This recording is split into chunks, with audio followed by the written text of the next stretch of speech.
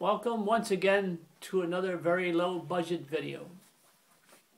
So for many years I wondered what might be the most useful or significant word in the English language. So I went to my dictionary, one of my many dictionaries, and I looked through about roughly 160,000 words, and I determined in my warped mind that the word that I thought was most significant, maybe even the oldest word, is the word that. Okay? So I did a little study on the word that, and I discovered that the word that has 5 grammatical functions. All right? And in this series of videos, I have covered the first 3, and I started covering the 4th grammatical function. All right? And I came up with a term called abstract proform. Now I got that term because I analyzed the word that in its 4th grammatical function from 3 different perspectives. And the first perspective was that of abstract. In other words, the word that as an abstract. And I ended up getting the term abstract proform. Okay? That's just the first of 3 terms that you could use for the 4th grammatical function. Okay?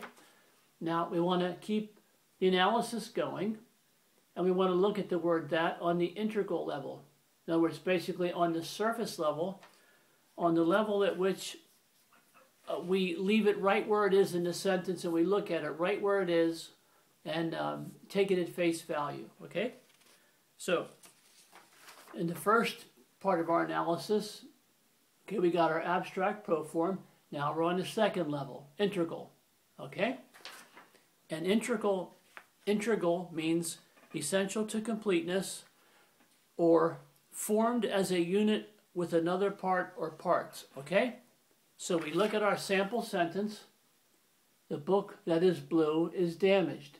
Okay? And we see here we have our head noun. We see that the word that comes after our head noun. Now we have kind of a little predicate here.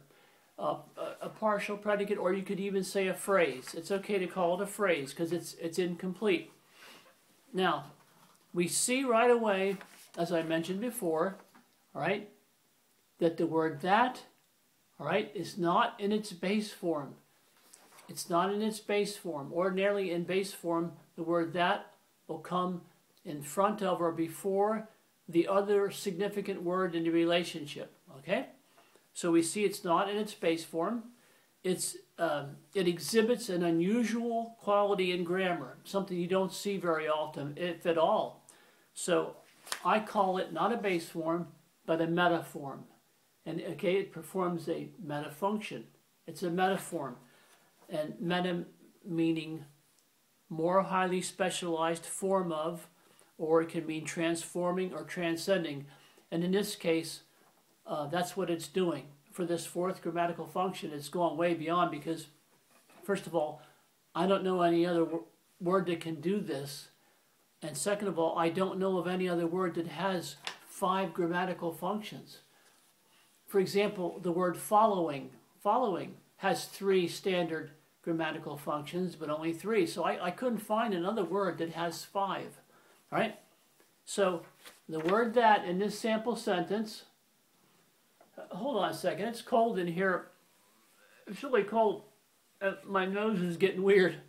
Okay, now in the sample sentence, okay, we say, what is that doing? What is the word that doing right there, plain and clear, without digging too deep, all right?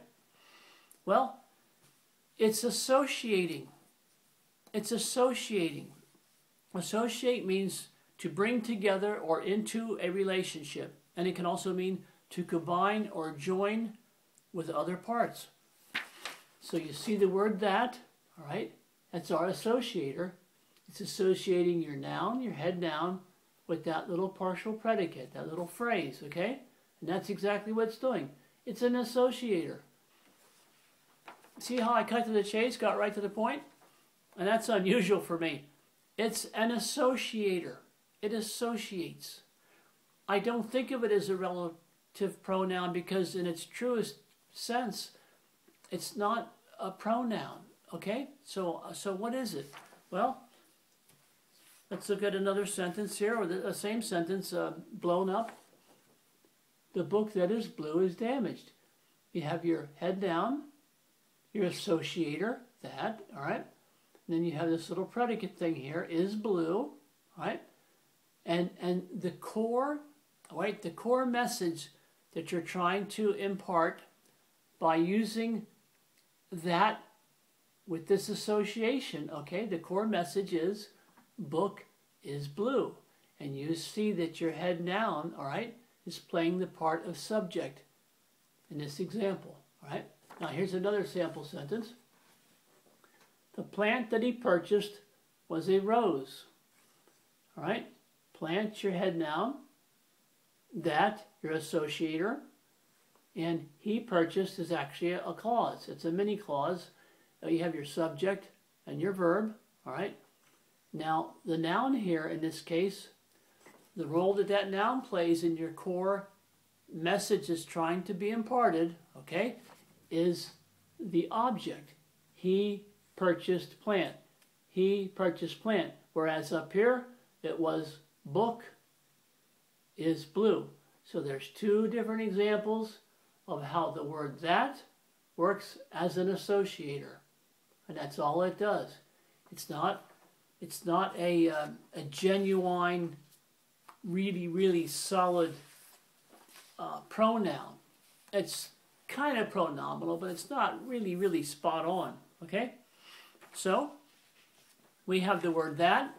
We have my revised function terms. In other words, the functions are the same as in traditional, but I just renamed them. Definite article, pro-form adverb, or you could say pro-abverb. That's okay, doesn't matter.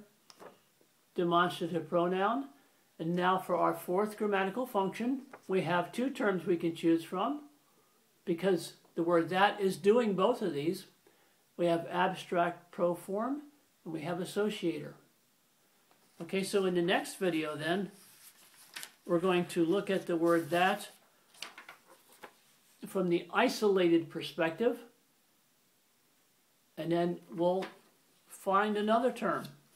And then we'll work it out and see which one would be the best one to choose for our final term. Okay, that's it. I hope to see you soon. Goodbye.